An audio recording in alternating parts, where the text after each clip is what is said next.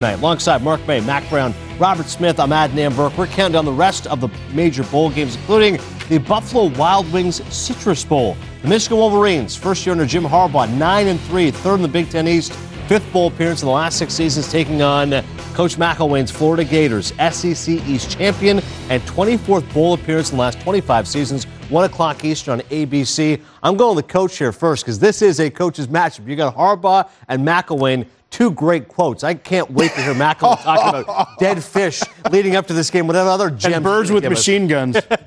Now, this will be good with both of them. These two guys probably did the best job in the Power Five of coaching in the first year. Struggling on offense last year at Florida, Will Muschamp obviously left very good football players. Still got to get the quarterback situation worked out, and they had an awful situation losing their quarterback earlier in the year.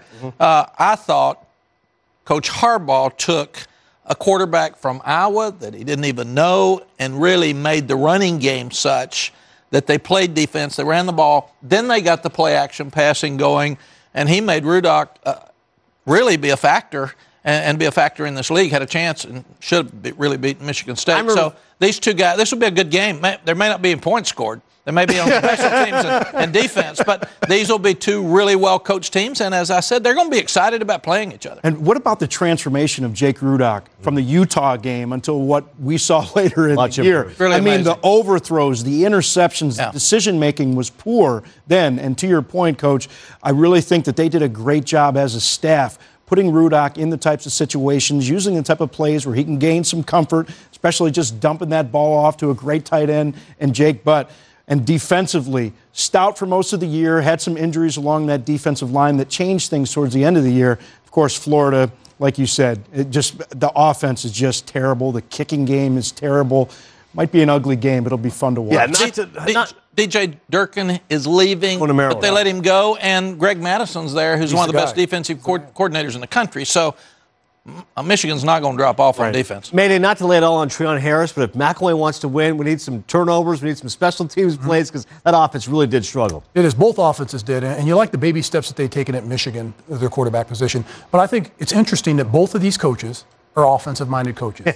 And their defense led them this year. And the defense got them to bowl games this year. And I just think that when you look back, I think Will Muschamp did a terrific job of stocking the defense for Florida, because that's what really saved them this year. Because watching that offense against Alabama, it was almost embarrassing. They had the one big play for 46 yards for a touchdown and a special teams return, but besides that, they could not move the ball, period. Well, they need to recruit offensive line and quarterbacks. 2 points from their defense, just the safety in that game. It was terrible all year. And being great offensive coaches, they looked at their offense and they said, ain't going to work, brother. We're going to win on defense and special teams. That's it. And I'm sure you've seen this a number of times, Coach. It doesn't matter who you have at the skill positions if you don't have a line that can block. It doesn't matter what system you run. It doesn't matter how talented those guys are, because they can't do anything. And the offensive line at Florida is just not there yet.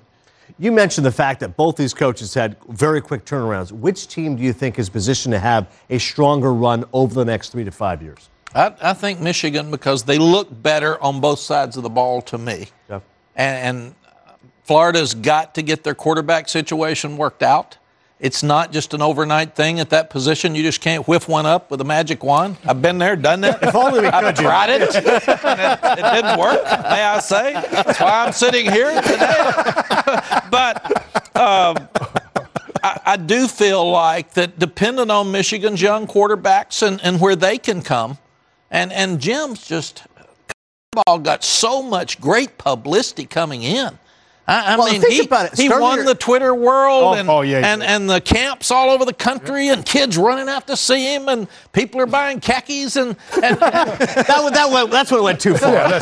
But very honestly, he got a cool place to come as recruits immediately, and that's a tough thing to do when you're new, and especially when you got the power of Michigan State and Ohio State in the same league. I remember thinking, maybe start of the year, if he can get 7 wins in his first season, that'd be a success. 9 wins, that's a home run for him. I think he overexceeded the expectations by everybody. I think if they thought that they could just get to a bowl game with this team and they could come in and recruit guys, they could get better and build a foundation. I think the bottom line is he's done a terrific job. And you're right, he's won the social media war. I think that's king right now. But he also has the big house, the facilities, and the name brand of Michigan, which doesn't hurt at all. So I think he's going to be a lot more successful than people think. I think next year they're going to have double-digit double-digit victories during the regular season. And I wasn't surprised, quite frankly, to see this out of Jim Harbaugh, just because of what we've seen from him in the past. And what he gets out of guys, the same way he won at Stanford. He said it best one time, we want to win with character and cruelty. That's exactly what you saw from this team. And it's a different mindset. You maximize your talent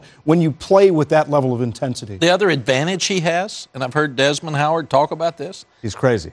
I'm not going there. I have heard Desmond talk about this. But he has a tremendous advantage in recruiting that he has been an NFL coach and he's been successful.